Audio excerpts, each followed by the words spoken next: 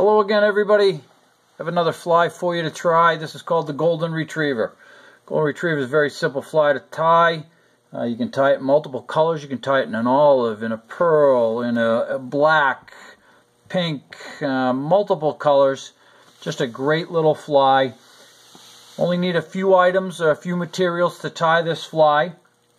First, you're going to need a size 10 3x long streamer hook of your choice, whatever your preference is for hooks, as long as it's a size 10 3x long.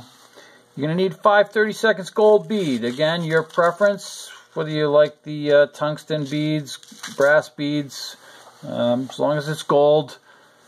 5 30-seconds. You're going to need some tan marabou, or the color of your choice for whatever you're going to tie. Today I'm going to be using tan. You're going to need a regular size Estes. Today I'm going to be using the peach color. Peach color is my favorite color. You'll see in a second here on the camera that it just has a really nice gold color to it. And when it's in the water, it looks fantastic. So a regular size peach Estes.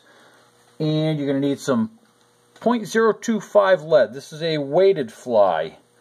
So you're going to need any standard off-the-shelf 0.025 lead. And the last thing you're going to need is a red flat wax nylon. I'm going to be using the Danville's 210 denier flat wax nylon today.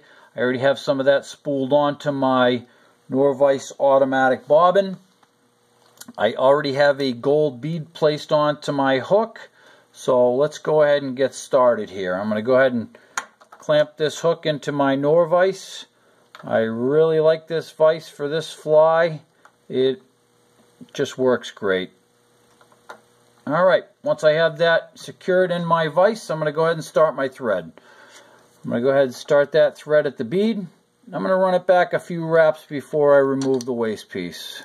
Once I have the waste piece out of the way, I like to go ahead and move the tip of my automatic bobbin right up to the hook shank, and then I just rotate the NorVise and run my thread right down to about, stop around anywhere between the hook point and the barb of the hook is fine. From this point, I like to go ahead and start my lead. I run that thread base because I think it gives the lead something to hang on to and it keeps it from spinning. I start my lead right at the point of the hook, and then I start to run it up towards the eye of the hook and up towards the bead. Once I get to the bead, I go ahead and break that wire off. Then I come in and I grab the tail piece where I started, and you can either break that off or snip that off, depends on how long of a piece you have. From here, all I like to do is I like to run that, give it a little twist, and snug it right up to the bead. Neaten everything up, and now you're ready to go. From here, I like to take and build up a thread dam right behind the lead. Once you're there, once you got a satisfactory dam, I like to take and run my thread down through the wire. And I can bring that thread back and forth a couple times to cover up my lead. And you really don't have to be picky about this at this particular point, because you're going to run your thread back down. I stop my thread at about where the hook barb is. In between the point and the barb is fine. I go ahead and grab my marabou feather. I take my marabou feather and all I do is sharpen that up and gather it up in between my fingers. I want it to be a length that's about a hook shank in length to a hook shank and a half. From there, that looks pretty good to me. I like to lay it right in on the side. Then I come in with my thread and I just catch it. Secure it to the top of the hook shank. Sometimes you get everything caught up in there just a little bit. Give it a few more wraps.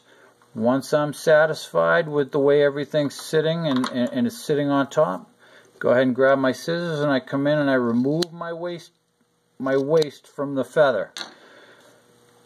At this point, I like to put my finger on top. I like to go ahead and take a few more tight wraps to secure that marabou down and build up the body between the lead wraps and where I tied in my marabou. Come back down to the tail, and I let my thread hang again. At this point, I go ahead and grab my Estes. I peel off a little bit of the sparkle material to expose the core. It's actually a white thread. I lay that right in on the side, and once I catch that, I take a few nice tight wraps and secure that core. From this point, I start working my way forward. This is where I take the opportunity to cover up the rest of my lead and any fuzzies that may be just dangling there. Again, it's not real important that it be totally clean, because once you wrap the Estes on there, it hides a lot. From here, I like to go ahead and throw in a half hitch. I throw in my half hitch, and what I do is I take my NorVise automatic bobbin and I slide it over onto the thread post. From here, I go ahead and grab my Estes.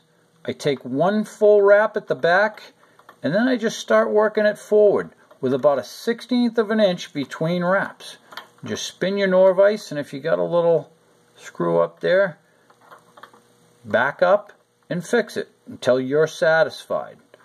From here, I come right up to the eye or to the back of the bead with my Estes. I come in here, I like a full looking head, so I come in with my thread, I give it one wrap, I give it a second wrap, and then I move my thread to the front. Give it another wrap. Once I'm satisfied, I reach in with my scissors and trim off my Estes. From this point forward, I like to pull everything back. I like to push everything back as best I can.